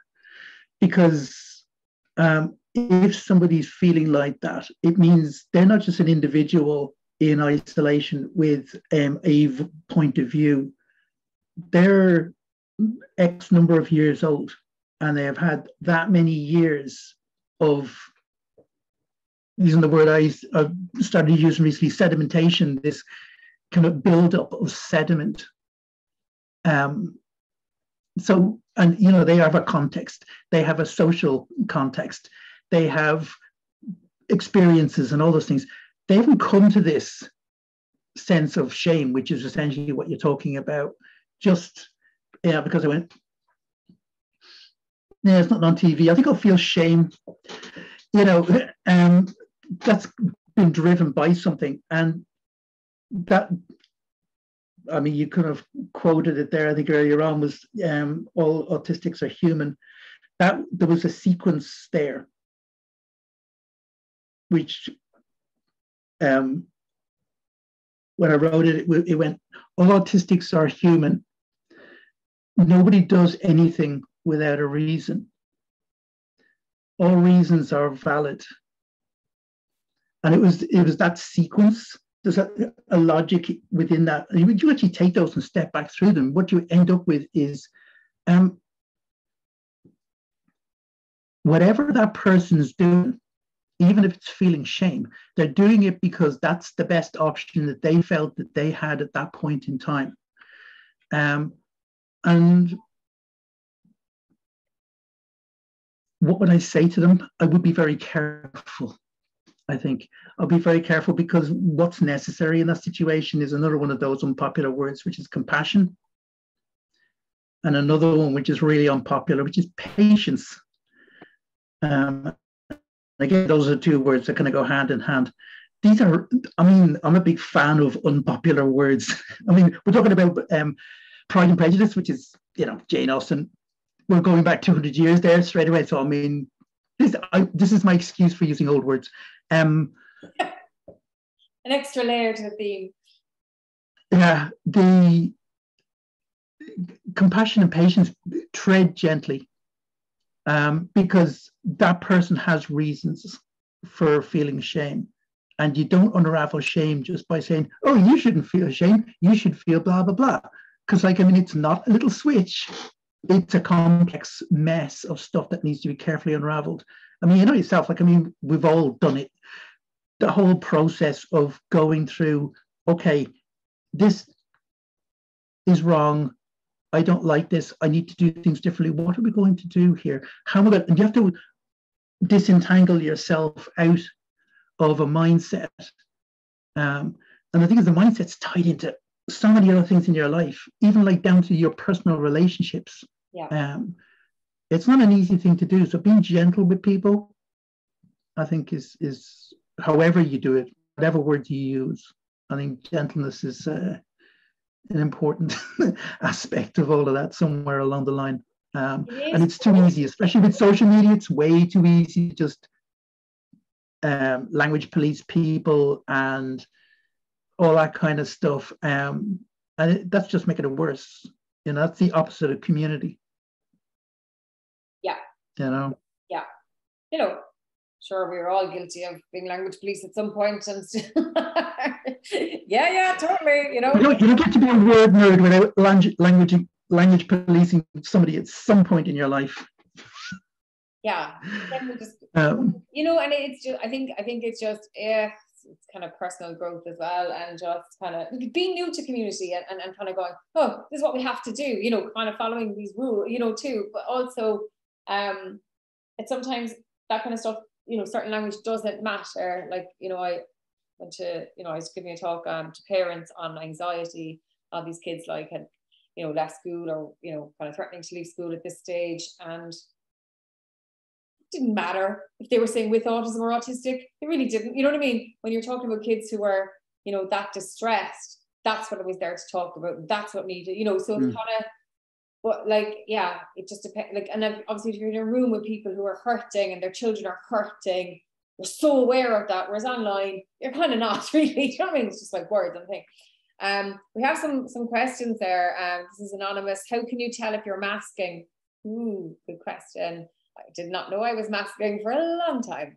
How can you know if it began without you even realizing it in the first place? I mean, that would have been my scenario. I wouldn't have known I was masking. I didn't know what masking was, I suppose, until I kind of started demasking, if that makes sense. You know what I mean? It was only when I started to be more myself that I kind of realized, it's so alien for me now to think of how I used to act and how I used to think 8 years ago, even 5 years ago, because it was a gradual kind of thing that happened over a few years. wouldn't have realized I was doing it. But now retrospectively, I can just like see how much masking I was doing. Are there kind of tell signs, Mackie? Is there something you can? So it's a really good question. It's something I haven't kind of, you know, got in my head already. Is there? How would you know masking? I suppose it's when you're exhausted. It's when you're, I suppose, high alert. That's what I was going to say. It's when you are doing things that are actually, when you look at them, you know that they're ordinary things, they're mundane things, but they are burning you up 10 times faster than anybody else. You like socializing and stuff like that. And so goes, oh God, I'm so glad it's over. I'm so exhausted, blah, blah, blah, blah, blah. And then you start chit-chatting about other stuff and you're like, no, you're not. You have no idea. I want to curl up in a ball in a dark space for 2 days now. That's exhausted. It's when you can see that it's eating you far more than the people around you. It's a pretty good sign. You know, yes. And if it does eat you. Analyzing everything. Like that was a massive thing for me, you know, if I having a conversation with someone, analyzing things as it was happening, then walking away, running through what happened. Oh, the deep shame, you know, like Gillian said, nothing might have even gone wrong, but just feeling like something was wrong anyway. That horrible feeling, giving out to yourself, right? What will I learn from this? What will be better the next time? You know, being very hard on yourself, I think, actually, because that's what you're doing, really. Yeah. That's why you're hard, because you're kind of trying to teach, you're giving out to yourself. Like someone said that recently, it was Harry, actually, Thompson, when we did the webinar recently. You know, Gillian said it there, it's like she ABA'd herself. That's kind of what Harry said as well. You know, it's like, and we're the worst therapists because we're like so critical, you know, like what we say. That's the thing. And I mean, that's, nobody else. I mean, I was talking to you a while back about shame, because it's one of those words that kind of came into my consciousness there, particularly earlier on this year. It kind of came into focus. The idea of shame and the insidious way that shame works. And that's essentially what masking is. It's the side product of a sense of shame. And what shame does is it's you getting the sense from other people that you're disapproved of, as you ordinarily are, and that you're under an obligation to do something else in order to please them. And you carry that around with you. That's the thing about shame, is when those people are gone away, you're sitting in a room on your own, it's still with you. You're still thinking about it. And part and parcel of masking isn't the time you spend out with other people, interacting with them with the mask on. It's the amount of time you're spending when you're not with other people, that you're devoting your time to planning your next masking session, analyzing the last masking session, analyzing that one 5 years ago, at one time, a 15-second interaction. You have been lying here in bed for 2 hours, tormented by it. Over and over this stupid thing. And yeah. About, like I said, a few seconds you spent interacting with somebody who, if you walked up to them in the street now and introduced yourself to them, they would probably not even know who you were. Yes. And yet it's still tearing you up. Because for me, a lot of the time, when you're masking and paying so much attention to what you do, you kind of forget that other people aren't. Like, you kind of presume that everyone's watching what you're doing too, and they're being hyper-critical. Nobody gives a damn. They're not. I think that for me was like, actually, no one really cares. No one is following your journey. Do you know what I mean? No one's reading this monologue in your head, this novel you're writing about yourself. No one's reading it, Evelyn. So just throw it out. I think there's you were talking about what kind of a piece of advice would you give to people. Probably the most important piece of advice you can give to somebody who is dealing with that shame, self-disgust, masking, anxiety kind of complex, is nobody cares. Nobody cares about you. Nobody gives a damn. They really don't. They might criticize you, but 5 seconds later, they've forgotten. Actually, it just came out. You did something and they went, bleh, thoughtless response, and they move on. You don't matter in the eyes of other people. And if you don't matter, it doesn't matter. The interaction doesn't matter. And you actually think about some of the most confident people that you see around you. Those people who kind of like bounce into the room and they're kind of high-fiving people as they go past and name-checking people and chit-chatting with people. They just come up and they just start talking to someone and people are glad to be talking to them. They're so bursting with that kind of personality and confidence stuff. How many of those people have you come across who quite regularly come out with something pretty appalling that if you were to just write it down on a piece of paper, you'd think, no, you can't. That's not, no. But because they do it with this kind of everything's fine, kind of panache, bravado kind of approach, people just roll through it and they almost laugh at it. And oh, look at it. What a scamp. No, actually, they were really bloody horrible. You can't say that. If anyone else had said it, they'd have been called up on it. It's that kind of thing. You can actually get away with an awful lot of stuff, making mistakes, saying the wrong thing, having the wrong tone, all of that. You can get away with that stuff because people aren't really paying attention. And I think one of the things is that if you're on the inside as an autistic person, you are hypervigilant. It's part and parcel of the deal. And not because you're autistic, but because of the way people treat you. So you are hypervigilant, which means that you pay attention to every tiny detail, even the tiny details that aren't even there, because they might be, and you might not have spotted them. So you're paying attention to the fact that they could be something that you didn't spot. So now you're dealing with hypotheticals. Nobody else is doing this. Isn't that exhausting? Because nobody else is doing it, they don't remember. They don't care. Yeah. So chill it. Somebody just asked what is masking, and I just said it's basically a response to trauma when you are not being yourself. You're trying to please people and do everything perfectly. I think that's probably just a brief. There's just another question. Perfectionism is an important word in there, though. Because you're trying to be perfect all the time. Trying to get just to be like the perfect person all the time. Yeah. And every time you're not, and you're a human being, you're not going to do this. Sorry. I remember having, you kill yourself over it. And this is what I mean about, like, I forget sometimes what I used to be like. Like if my friend was calling to see me in my new house, whatever. And I know, you want to have your house nice and someone's coming to see whatever. But like she arrived early and I hadn't like made my bed properly. And I was like, really annoyed that she was there early and I hadn't made the bed properly because I was going to show her around the house. This is like 10 years ago or something, more 15 years ago. And now I'm like, oh my God, like my friend came to see me. I just like, come on in, it's grand, we chat. I'd make the bed while I'm talking to her. But it's that kind of thing. It's those little things where like, you get so upset about like things not being perfect, because it's kind of like people will see you as being imperfect and you've learned already that you kind of are imperfect because that's what like, that they're the responses you've got. That's kind of like what it's like. For me anyway. Yeah. So, I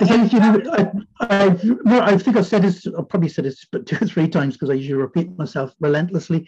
But the analogy with dancing, it's like the people around you are up on a dance floor and they're dancing around and you're standing up on one of those little 3-legged stools, one of the big, like a bar stool, a big tall one, and you're not dancing. And they're like, come on, dance. You're like, I'm up on this stool here. If I start dancing, I have to be super careful because the slightest error and I come tumbling down, and they don't see the fact that you're standing on a stool. They just see you as there. Why aren't you doing what we do? Is you're desperately trying to dance like everyone else, but also not fall off. So you're trying to do like about 4 times as much work as everyone else. They're just putting the effort into not falling over and having fun. You're trying to look like you're not falling over, look like you're having fun, and not falling over, and watching what everyone else is doing, and thinking about how you're coming across, and what could come next, and how are you going to plan your words for all those things in your head. That's an awful lot of work. Guess why people feel tired? Yeah, I just when they're no wonder social. No wonder we get social hangovers. Of course, it's exhausting. Shara's asking how do we unlearn all we have become from adapting and being basically not being ourselves for our lifetimes, especially those diagnosed or self-realized later in life. I think connecting with other autistics. I think like Neuropride, that space. I think that really is the start of it, and you just get to talk to other people and it's like, oh, me too, and then you realize, you know, kind of piecing things together. Like I wish you know, there was a space like Neuropride maybe, you know, when I found out 8 years ago, there wasn't, but there was like other groups that I joined, but people just kind of weren't, I think, as informed as maybe people in our community are right now, and you know, in Ireland in particular. And yeah, it would have saved me a lot of like figuring stuff out. You know, I just think if someone had gone, that's trauma, that's being autistic, that's trauma, you know, it would have just saved a lot of time. And like a lot of it is rebuilding yourself, reconnecting to yourself, being kind to yourself, making time for yourself, working on boundaries. It's like you do things backwards. So it's kind of like you have to work on these boundaries because usually our boundaries are rubbish. So you kind of try to put in these boundaries, and it's quite like you have to work at it. But then the more you, I think, fall in love with yourself again or reconnect with yourself again, they actually happen naturally. You just say no to stuff that doesn't suit you. You put yourself first. Yeah, you still do stuff for other people, but not like when you're exhausted or not at your own expense. So it's kind of, you know, to unlearn, you kind of have to start doing these things purposefully, and then they kind of intentional, I think is the word. What? What's intentional? Intentional. Yes. Yeah. That's it. You go. But yeah, I mean, it's the thing. I mean, I harp on and on about community. But it is huge for a good reason, because we're human beings, and this we never gets said too much. We are human beings. And because we're human beings, we are members of a species that is designed to operate in a large, complex social group. This is what we're made for. This is what our brains are designed for. The reason why humans have got giant brains is because we are a species that operates in a large, complex social group. That's why you've got a big brain. And one of the consequences of that is that when you get born, your brain's still not developed, because there's no way you could get born if your brain was sufficiently developed. So you end up with your brain still developing for months and months, and a couple of years after you get born, it gets bigger and it gets more complex because it's too big. I mean, it's not getting into kind of like the details of biology, but I'm sure people can envision what I'm talking about here. You know, the whole business of like, you know, the skull kind of like folding over and stuff like that, you know, to allow for to be born, and then as the child's born, the brain plates move, or the skull plates separate out and then fuse and stuff. Because the brain's too big to be born. It's as simple as that. And we develop still after we're born. But there's a huge consequence to that, because the stuff that would have been written down and fused in place in most species before they were born is things that we are doing as human beings, as infants, in a social context. So the minute you get born, you're in contact with other human beings. You start to see other human beings interacting, you know? So why don't we see lots and lots of ADHD and autistic and stuff like that, gibbons and dogs and horses and stuff? It's because they don't develop their brain after they're born inside a complex social system. We are shaped by that, you know? And you can't unravel all the way back, because this is already hard coded into your brain, you know, in the first weeks and months of your life. All you can do is to work out what it is. And like I said, using that word intentional or consciously and intentionally practice overcoming it, you know? Yeah, but that's the And main stuff. But also you can change how you feel about yourself. And you can let go of a lot. You can, yeah. But the thing is, you need to actually work out what it is you feel about yourself and why. What? Say that again? What you need to do, you do need to work out what it is you feel about yourself. Yeah. And why you feel it. Because sometimes you actually think, I mean, I have had this myself, where I've had things where I've felt that's something I'm proud about with myself. That's something I'm glad about for myself. But after, when you start trying to dismantle these things, you start to think, no, I wasn't. That wasn't pride. That wasn't something I enjoyed. It was something it wasn't pride. It was relief. It was relief because it was getting me off the social hook, Yeah. Because, just to go back to the title of this, it's the prejudice. You're basically saying, I actually went under the prejudice radar. And it's relief, not self-love, that you're feeling there. We have to rebuild our emotions right from scratch almost.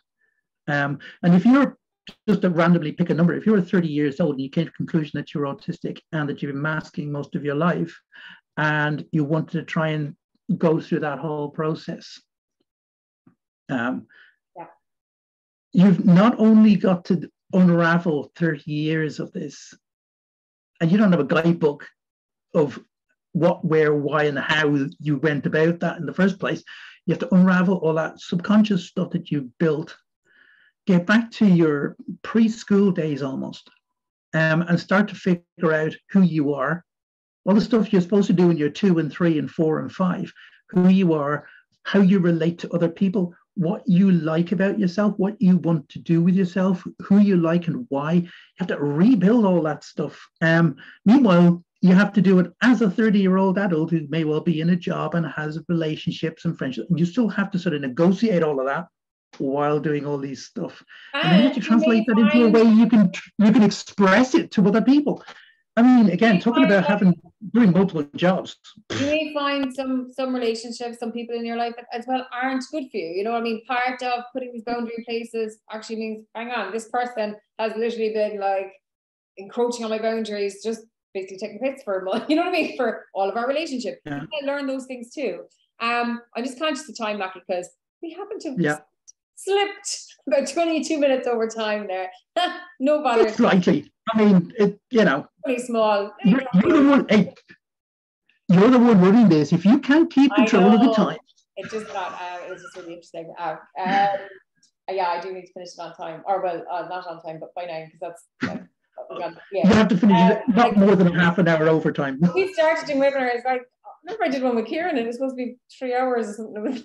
I don't know what it turned out to be, like 5-6 hours or something. We just get over too much. Yeah, it was like 5 hours, 20 minutes or something ridiculous. Very quickly, somebody's asking, is there anything I could do, could be doing as a parent to an autistic child to prepare them for mainstream school and to help them feel pride when all they want is to be like everyone else? Yes, here you go.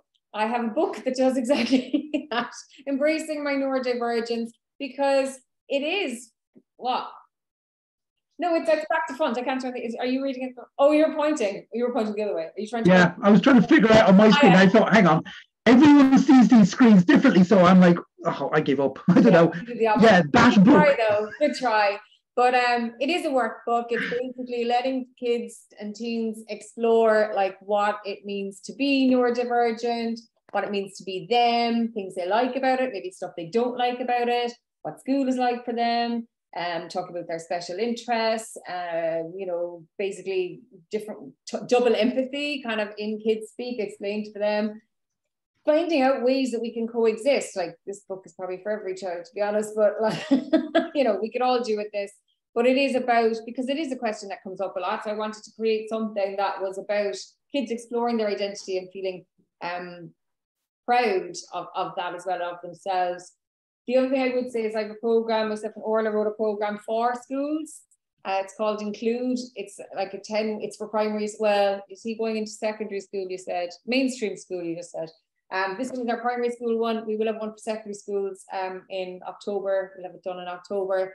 But it is about teaching all children in school about like coexisting, that we, you know, we all have these things going on in our lives, we all have worries, we all have different things that we don't like, or we think differently, we learn differently, we are different, but we're fundamentally very, you know, similar and human, and we need to start looking at that. You know, so they're two really good resources. If, you know, I mean, I just talked to my own child about like, we're all different anyway, so we're not the same as everybody else, in the sense that we don't have to do the same as everybody else. We don't have to like the same things as everybody else. We can be different. We can be our own person. And everybody, you know, and I think children should be encouraged to be their own person. The problem is a lot of kids aren't. Like, the school system doesn't encourage that kind of individuality. It is very samey. We all have to dress the same, look the same. Yes, teacher, no teacher, sit down at the same time, stand up at the same time. You know, so the system does that to children, and then I suppose because that system is so much part of our lives, parents do that to their kids as well. So when we talk about children being individuals, we don't actually kind of walk the walk a lot of the time. So I would talk to him about like differences, like as in, well, other people in your class are going to be different for all these reasons. You're just different because of these reasons. But really, these are just we're just magnifying differences. I think getting that point across to kids is really important, that like, this is just a small difference. Like, it is a small difference because our world is built on magnifying all these differences, you know, whether it's race, gender, religion, whatever. We're just doing it again with neurotypes. And it's, you know, we're fundamentally human. We all have the same, you know, emotional experience, feelings. We, you know what I mean? Our lives are pretty similar. We can empathize with each other. And I think focusing on those things, whether it's a young person or an older person, you know, it kind of puts things in perspective a bit, because I do think sometimes, and even as you know, an advocate sometimes, you know, I focus too much on like our differences, explaining our differences. You know, I think we've taken a big U-turn, Mackie, in the last 2 years. Maybe it's like, actually, we're not that different. Here's a few little things that makes us different. There's some stuff you need to understand. But basically, we're like you. And if you talk to people about, you know, the similarities, it makes it easier for people to empathize and identify and understand each other. That's the problem, isn't it? We start othering people. Oh, these people are so different from you. You can't possibly understand them. And like, parents are told that sometimes, you know, as part of these parent training courses, like, that their child will never understand them because that's the stupid theory of mind, you know, and all that kind of rubbish. And no truth to it at all. And that's like not really helpful to anybody. Very quickly, Kai is asking, can trauma affect friends and friendships and relationships? Absolutely, yeah, totally. I mean, trauma kind of shapes you, to be honest. Early childhood trauma shapes you. More than that, and it needs to be said quite often, because things in the olden days were not quite as good as they are now, crap and all as they may be today. Things were spectacularly more appalling back in ye olden days, called the 20th century. And often people aren't conscious of the fact that they're parents, and their parents aren't conscious of the fact that they actually are working with trauma in their lives. And that shapes the way you do. Yes, it affects everything in your life, but it affects the way you raise your children, because people can actually teach hypervigilance to their children. That's actually a really common one. You know, the parent is constantly telling the child, be careful about that, and don't mind that, and well, who is that person? Where do they come from? You know, don't go there, all that kind of stuff. This is hypervigilance, which you're transporting into your child, because this is what you've learned. You're doing the right thing and teaching the child the life lessons you've learned, which is the right thing to do, except that you've got the wrong life lessons. Yeah, that's a really good way of putting it, isn't it? And you get that intergenerational trauma thing, which has been poo-pooed by people, but is now generally being accepted as a really valid thing. And there's an awful lot of examples of it, and it's very credible when you think about it. It's what you get taught, you know. And yeah, you can get genetic inheritance of genes and predispositions. I mean, that's why we've got like things like ADHD and autistic people right through family lines and all the rest of it. But the other thing is the subtle difference between inheritance and heritability. What you inherit from other people can be genes, can be carried by your genes, but you can also inherit what you're taught, because people around you teach you the lessons they learned, and you inherit that from them. So things like gender roles and socialization, class distinctions, racism. You never say, oh, children aren't born racist. No, they're not. But they're learning it, and that is inherited from the people around them. The same goes for all this stuff, and trauma is all part of that whole thing, you know. Like anxiety, you know, as parents, when we're like, be careful, don't fall off the thing, as if that's going to stop a child actually falling, you know, but that's our anxiety. We're passing on our anxiety. And then our kids are anxious. You know what I mean? We're like, why? It's like, because it's our anxiety talking, you know, and then I have, you know, we have to stop ourselves and go, but I climbed loads of walls as a kid and trees and fell sometimes, and I'm here. You know, it's like we're literally, yeah, this hyper care. I think it's actually causing a lot of anxiety.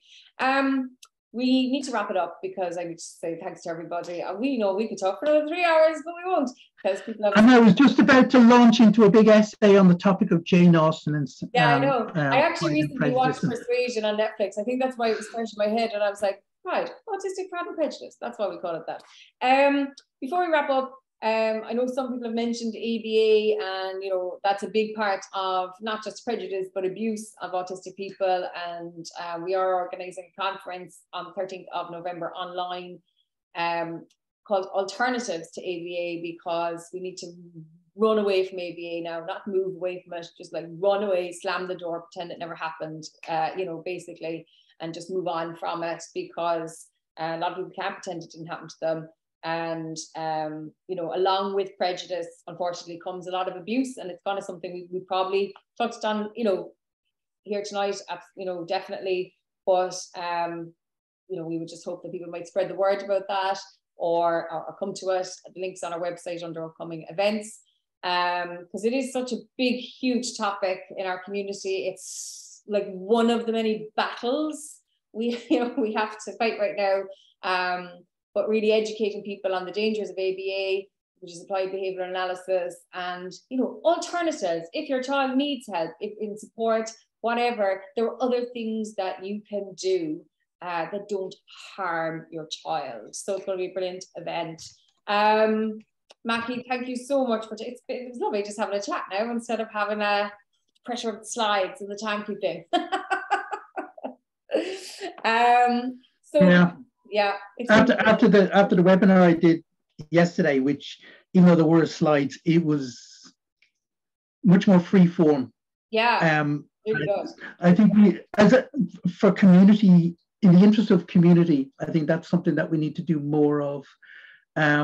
Just have a topic, maybe have a few talking points, and all just kind of let rip and just spend some time riffing on a subject and let it take us wherever. Because I mean, you know, I didn't say an awful lot about Pride or Prejudice there during the course of that last whatever number of half hours. So, you know, when you think about it, but it doesn't matter, because it was an excuse for us to get on here and just talk about things that people. Exactly. I loved it. It was brilliant. Before we wrap up, actually, a question here. Do you know what percentage of people with autism have experienced trauma, abuse, short-term memory loss, etc.? Very quickly, estimates are around, well, not so much. Well, yeah, it's what 80% of us have anxiety disorders or high anxiety, 60%-ish have depression, and 36% PTSD. So I leave one out. Is there three? Trauma, anxiety, and I think that's enough to be going with, to be honest with you. Anxiety, yeah. So that's how high those figures are. And I suppose actually it's a really good question. I usually throw those in somewhere. We didn't talk about that. We didn't talk about our high suicide rates. There's loads of things we could have talked about tonight, but actually we had a fantastic discussion, and hopefully it has moved things forward, maybe for some people as well. So everyone who's joined us live, thank you so much. Anybody watching the recording, thank you so much for sharing the space with us. Mackie, thanks a million. Good night. Talk to you later. Bye. Bye, everybody. Cheers.